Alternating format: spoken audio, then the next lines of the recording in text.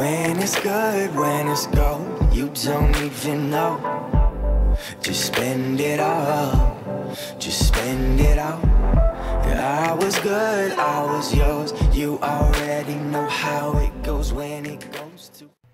Hi guys, welcome back to my channel. It's Sherry. Thank you for being here today. I really appreciate it.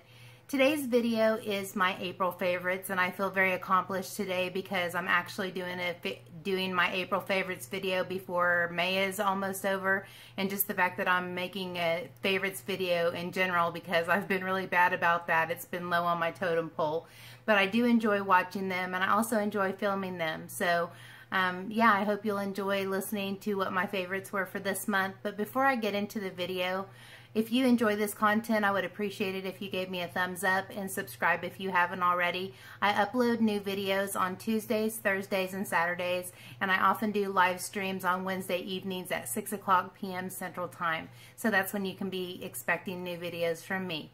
But let's get into my April favorites. Alright guys, so I'm going to start off with some hair favorites. You guys know that I've been having a very difficult time with my hair. I've lost a lot of hair due to my diet change, and it just has been in terrible condition. I did get a lot of it cut off. I'm trying some new things. Today's not a great testament to the fact that it can look better than this. I used a clarifying shampoo just to remove all the buildup today and use a deep conditioner, so it's kind of... But it is what it is. I went to church like this, so I figure if I can go to church that way, I can film that way. But I do want to show you some of the products that I've been using because they are improving the texture of my hair. They are making what is left healthier, and so I wanted to show you what I've been using. The first two products are from Briogeo. I'll talk about this one first. This is the Briogeo Rosarco Milk Reparative Leave-In Conditioning Spray. This is really pricey. I got it on the Sephora sales, 20 bucks. I had tried this from a Sephora Play box, and it really did some really good things for my hair. It made it less frizzy, it gave it more condition, and just made it overall look better. So I bought that while I had the 20% off. This I received in, I believe, a BoxyCharm, and this is the Briogeo Rosarco Blow Dry Perfection and Heat Protectant Cream. It says it protects up to 425 degrees, and when I straighten my hair, that's the temperature that I use, and so it really does help. It also kind of helps my curl kind of kick in, and so I've really been enjoying that, and that's a leave-in. The next combination of two products have been the best for whenever I want to wear my hair curly, which doesn't look the best, but this makes it presentable. The first one is Amika Curl Core Enhancing Gel. And what I like about this is that it gives some curl formation and some hold, but it's not crispy. When your hair is thinning and the ends of your hair are particularly damaged and thinning, making them crispy makes it look even more sparse and more scraggly, really unattractive. And so mousse and those kind of strong styling gels just really make my hair look worse. So I got recommended this at the beauty supply where I shop, and so far I really like it. It doesn't give enough of a curl formation, so I combine it with the ISO Bouncy Spray. And this is kind of like a spray gel. And so I'll put the Amika in, and then I'll go through, kind of flip my head over and use this bouncy spray, and it kind of lets the curl form a little bit stronger and holds it a little bit better. So I really like that. So I'm going to stop there.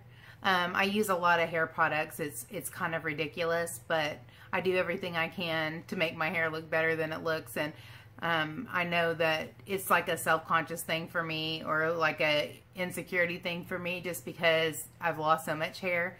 But you know, before long, I'm eating well. I'm taking my supplements. I'm supplementing everything and taking my biotin and drinking my bone broth, and so I know that as my hair grows out, it'll come out healthier. So I'm just going to keep on treating it well in the meantime. All right, next I'm going to get into face products. I'm really not going to do much actual skincare stuff this time because I spoke mostly about those things whenever I did my Sephora haul, and I really haven't used those things long enough to know if they're going to become favorites or not. So I'm just going to kind of start and go in order with how I put my makeup on. And so I start with a primer. After I've cleansed and moisturized my skin, I go in with a primer, and I continue to like the combination of Professional by Benefit for my T-zone and the places where my pores are more obvious, which is right in here. And then after that, I go over top with Smashbox Primer Water. And that works just really well for me. If I set my makeup afterwards, everything stays right in place. And the cool part is I can do my makeup at 5:30 in the morning, and when I get home from work, it looks almost identical. And I know it's starting to get warmer here, and sometimes the heat kind of causes some breakdown, but this stuff keeps it locked in place for now. For my foundation, I always do a cocktail, and this is what's been working best for me lately. I use the Physicians Formula Healthy Foundation and the Maybelline Superstay. This one's a little too dark for me and it oxidizes, and this one's a little too light for me and it's not enough coverage. So these two combined are working great for me. I do really like this foundation even on its own. I would consider getting another shade that's a little bit darker. My skin is getting a little bit tan since I've been spending some time outdoors, but I have to say that I do not like this applicator. It makes for a lot of dips, and it takes a long time to get enough product out. Right now I'm using it as a supplement, so it's just to lighten and kind of dilute the other really full coverage foundation, and so it's a pain in the tush, just to make a long story short. Whenever I was doing my collab with Heather and Heidi and Shannon, we did a drugstore look, and I hadn't used a drugstore translucent powder in a really long time, and so I bought the Maybelline Fit Me, and I actually find myself reaching for this a lot. And so as far as a drugstore alternative, I really like this. It's very mattifying and very smoothing. I really am impressed with it, actually. For bronzer and blush and highlighter, I've been trying to branch out a little bit because I got stuck into using my Physicians Formula Butter Bronzer every day, and I still really love it and I still reach for it, but I've been trying to use some of the things that I have from my stash, and especially these cheek palettes. So I've been trying to use the Cheek Parade and especially these two bronzers, the Hula and Hula Light. I like them combined. This one's a little too dark for me, but them combined really works well. And I've been using the combination of Dandelion and Rockateur as a blush. Whenever I'm wanting kind of a glowy blush, I'll put this down as a foundation and this on top for a little bit of sheen. And I really like the tone of this one a lot. I've also been using this blush, which is the Laura Geller Baked Blush in Brighten in Pink Buttercream. I got this from the Ulta sale, and it's just extremely pigmented, and it looks kind of light there, but I'm wearing it today. It's very obviously not light. I have to use a light hand with it, but it's a really nice blush, and it looks like it's probably going to last until the end of time. Another blush I got in a duo at Christmas time, and this is Lorac in Spectra. And I really like this shade. It's just a nice everyday pinky rose blush. It's a nice one. And for highlighter, I haven't really used anything but the Anastasia Amrezy highlighter. It's beautiful, and it looks good with everything. And so, yeah, and it looks like I've barely touched the surface or scratched the surface. It's beautiful. I love it, and that's been my favorite. I've used it almost every day. I did get the Becca Vanilla Quartz at the Sephora sale, and I've used it a little bit, and I like it, but I haven't really made a judgment on that one yet. I kind of decided when I was gathering these products that I was just going to do things that I haven't shown you in a while, or things that are a little bit different from what I ordinarily use. And so I've been using the exact same brow products, so I'm not going to go into that. But for those of you that are new to my channel, for the brow powders, I use this Brow Envy. I had it right here, so I figured I would show you. It is one of the very few things that I've hit pan on. And I don't know if you can see the tiny little dot right there, but I've even hit pan on the dark color. But I love these powders. And you guys know I use like 15 eyebrow products. I didn't talk about how I apply the foundation, and these are dirty because I used them just before I went to church today. But this is the Flower Beauty Sponge, and it used to be a more vibrant color of lilac, but I've washed it so many times that that started to fade, and it does get a stain. It looks worse than it does when it's clean, but it still keeps a little bit of that color there. But the softness, I mean, even now, it's so squishy and soft, and I love the texture of it, and I love the bounce of it. I like this end to put foundation all over my face, and I like to use this to set it with powder. It's not one that you can really get up in the crevices with, which is why I continue to use my Real Techniques mini blender. So those are my application methods, and occasionally I'll use a paddle brush, but not often. I've really enjoyed just using these. Alright, to set my face, I have really been enjoying the NYX Dewy Finish Spray. When I put all my foundation and everything on all the way to setting powder, I like to use this in between because it kind of knocks the powdery look off, and then I like to use it as a finishing touch. It is dewy, but it's not luminous. It really gives a nice moist look to the skin. That's a terrible word. It looks not powdery. It looks more skin-like, and it doesn't give you an extremely dewy finish where you look shiny, but it does kind of bring life back to the face, and I really do like this. And I also like the fact that it's NYX, and you can usually get it buy one, get one half off. There's always a good sale, so I wait until there's a sale, and then I buy several of them. As far as eyeliner is concerned, I have this really weird combination. I actually got this Tarteist eyeliner. It's a double eyeliner. It's got a brush tip on one end, and it has a pencil on the other end, which I've smashed and not used really. But I was expecting not to like this, and I don't really know why, but it's really good. But I also use this ICO Black Magic, which is also a brush tip. You guys know that's what I enjoy. That's what I like. But the problem that I've been having is one that's been ongoing, and that is when I get down into my inner quarter, it kind of feathers up. If it's a really wet formula, it kind of feathers up into the fine lines on the inner corner of my eye. When ultimately it'll get into my tear duct area and just smear out, and it looks terrible. It looks like I have a black eye on my inner corner, and it looks terrible. And so I started way back, not going as far into my inner corner, and kind of starting like a millimeter out. But this is a really dry formula, and so it gives me control, the ICO. And so I'll use that on the inner corner to just do the outline. And then this is really a more wet formula, and it's really black and really matte, and so I'll use this to go in and fill in. And I really like the way it looks, and it stays put for all day. The only smudging I get is like right in the corner of my eyes right here, which that happens to me no matter what I use, but I really like this combination. It might be a miracle if I actually could have one product that does everything that I like. If you notice, I cocktail everything. I combine everything. Speaking of combining everything, this is my combination of mascaras. I use the MAC Extended Play Giga Black Lash on my bottom lashes. It really gives me some length and makes it look like I have some eyelashes. And then I use my Benefit Roller Lash.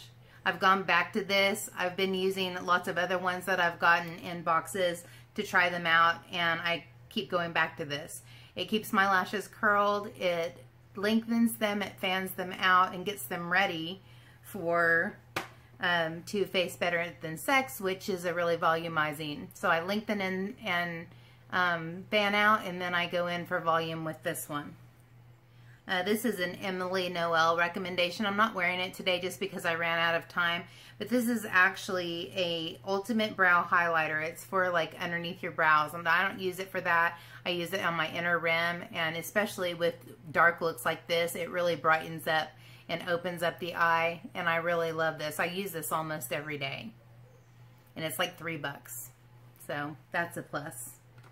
Okay, on to lippies. You guys know that I could probably show you 15 lipsticks, but I'm just going to show you 2, and one just kind of an entire line. The first one is from Bare Minerals, and it's from their Statement Matte line. Another one I got from the Ulta sale, and this is the shade Juicy. And this is just such a pretty coral, and I love it. I wore it all day, and it stayed all day. I had to reapply on the inner part maybe midday, but it was so pretty and vibrant, and it just brightened up my whole face. It's a really pretty spring and summer color. The one that I've been using a lot just as a nude, which is my kind of pinky nude, kind of mauve nude, is Velvet Teddy by MAC. And this is my favorite MAC shade. I probably have 4 or 5. I don't have a lot to choose from, but I always go for this one whenever I'm not sure what to wear, especially when I have a pretty dramatic eye. I like to use this, and I have it on today. A lot of what I'm talking about I have on today. And if I didn't say so, I love my lipstick carousel. I've noticed that I'm really kind of branching out and using some shades that I haven't used in a long time because they're right here in front of me and I can choose from them easily. Alright, so like I said, we're starting to have some warmer temperatures in Oklahoma, and so I'm starting to migrate to my fresher, cleaner types of fragrances. So I thought I would show you some of the ones that I'm enjoying right now and what I almost always enjoy whenever it's starting to be spring and summer. The first one is Viva La Juicy. It's just a nice fruity floral scent, very clean and light, and it doesn't overpower like when you're getting really warm. It just kind of blossoms out and smells really clean and nice. The next one, I've almost used it up, but I do have a backup, and this is the Versace Bright Crystal, and I really love this. This is just such a unique fragrance. It's very floral and fruity, just like most of the perfumes that I love, but it's also very clean, and it's another one I like to wear when it's warm and I'm going to be overheated and I don't want a really strong, intense fragrance, and this is a really good one for the same reason. And this is my go-to summer scent, by Ralph Lauren. Again, this is a very clean scent, and I know I keep using that word, but whenever it's warm and I'm getting overheated and sweaty, I want something that's clean and fresh smelling. I don't want anything that's going to make me feel overloaded with really intense, spicy fragrance. Things that I would wear in the winter, it almost makes me feel sick to smell whenever it's really warm out. So these are the 3 that I'm drawn to. There's a couple others, but I figured I would stop there. And yeah, it's warm in here, and so I've got my fan going. I'm sorry if the sound is distracting. I also have my neighbor mowing the grass. I did want to kind of lean over and show you guys that I have some new storage that I bought on Amazon on sale. I also am looking into getting a bigger desktop. I want to get some short Alex drawers and get a larger desktop because I have a mall dressing table, and it's beautiful and I love it. But my lighted mirror is taking up almost all of my table space, which makes it where I don't have it. I can't really set anything on my desktop, and so that's kind of defeating the purpose of having a dressing table. So I'm working on that. I'm going to work on getting that for my birthday, basically as a birthday present to myself. But that's what that stuff is for, is hopefully once I get a bigger desktop, I'll have a place where I can actually have things that are more accessible. I'm kind of having the situation where when I put things in drawers, I forget about them and I don't use them, so I would like to have them nearby. Finally, I've mentioned this before and shown this before, but I am loving this brush carousel that I got off of Amazon. It's not very well organized. I like to use it. I like to put the bigger ones in the center and the shorter ones on the outside, but I've kind of put them in and out and back and forth, and so about once a week I go through there and fix them back up again. But it makes it where I can see my brushes instead of all clumped together in a cup where I can't see them. So I'm really loving that. I did film a get ready with me today with this eye look, and it was a combination of a whole bunch of different ideas for videos. But in that video, I talked about some book favorites and some movie favorites, and so I thought I probably should have included them in this. But yeah, it's going to be in that one. So you'll have to wait to hear those favorites and recommendations on that other video, which will be out soon. I'm not sure which one of these will go up first. Yeah, so I tried to keep it condensed. You guys know I'm a go big or go home kind of girl, so I tend to overdo things, and that maybe was overdoing it, but that was condensed for Sherri, so that is, you can take that out however you want to. But anyways, thank you so much for watching. I really appreciate your time. If you enjoyed the video, I would appreciate it if you would give me a thumbs up and consider subscribing if you haven't already. Thank you to those of you who are loyal subscribers and commenters and watchers. I appreciate you so much. And yeah, I upload on Tuesdays, Thursdays, and Saturdays, and when I do live streams, they're on Wednesday evenings at 6 p.m. Central Time. So that's when you can be looking for new videos from me. So until next time, take care and God bless. Bye, guys.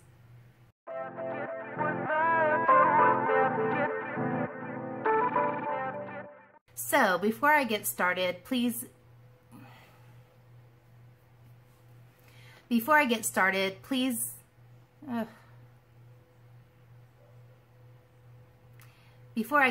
with the video, please consider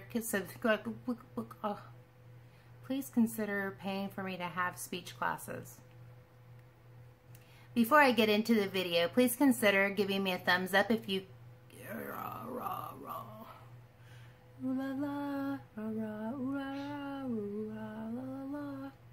I don't know the words of that song.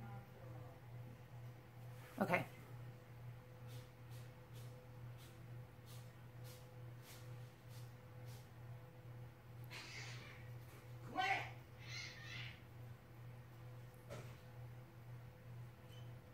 Kitty WWF in the other room. Yikes, like they sounded serious. Is everything okay in there now?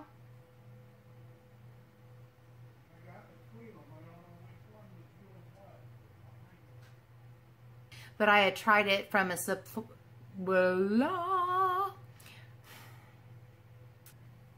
for my if you've noticed, I can't. The first one is Bare Minerals. This is a statement matte. Another one that I got from the Ulta sale, and this is the shade Fresh. And this is not the phrase.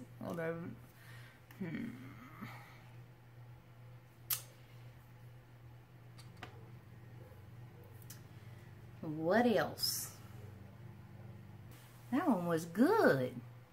You go, Sherri. Go, Sherri. Go, Sherri. It ain't your birthday. It ain't your birthday.